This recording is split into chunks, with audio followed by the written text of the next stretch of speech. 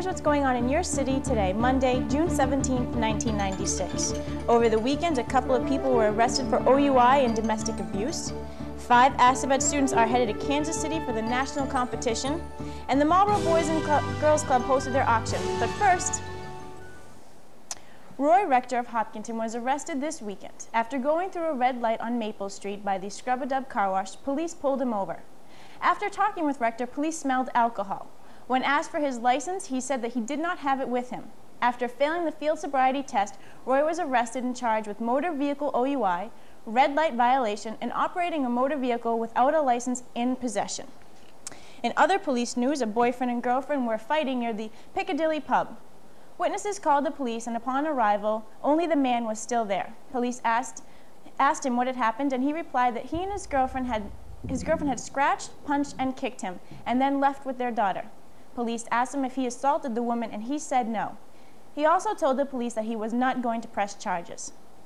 And Simon and Anthony Muwad were arrested early this morning. The 2 males were driving on Granger Boulevard when police pulled them over for going through a red light at the corner of Bolton and Main Street.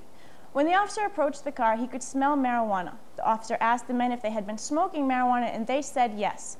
The officer then asked if they had a bag on them, and they said yes again.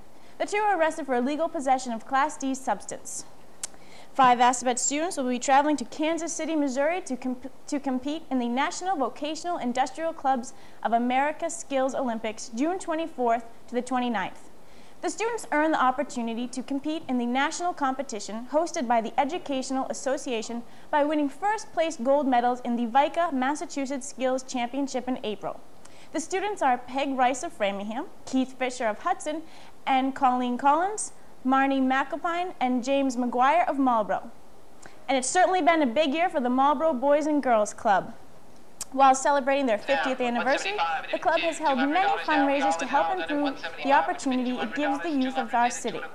Friday night, the club's annual auction and sweepstakes raffle was held at the Holiday Inn.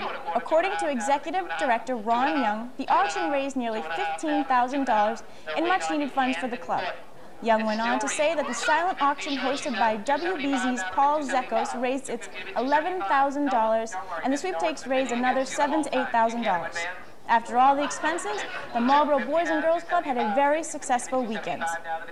MWRA announced today that it is about to complete construction as a new $6.5 million facility in Marlborough that will help reduce the leaching of lead in drinking water from plumbing systems in older homes. The new facility will add small amounts of soda ash and carbon dioxide to MWRA's drinking water in order to reduce corrosion of lead from old household pipes, solder, and plumbing fixtures. And anyone with flowers and other articles on the graves at Evergreen Cemetery, or who know of friends or other relatives that have, they should be removed no later than Wednesday the 19th. This is so they can cut and trim. They can be brought back in about a week's time. Well, that wraps it up for the Marlborough Minutes for today. For everyone here at Channel 30, thanks for watching and have a great night.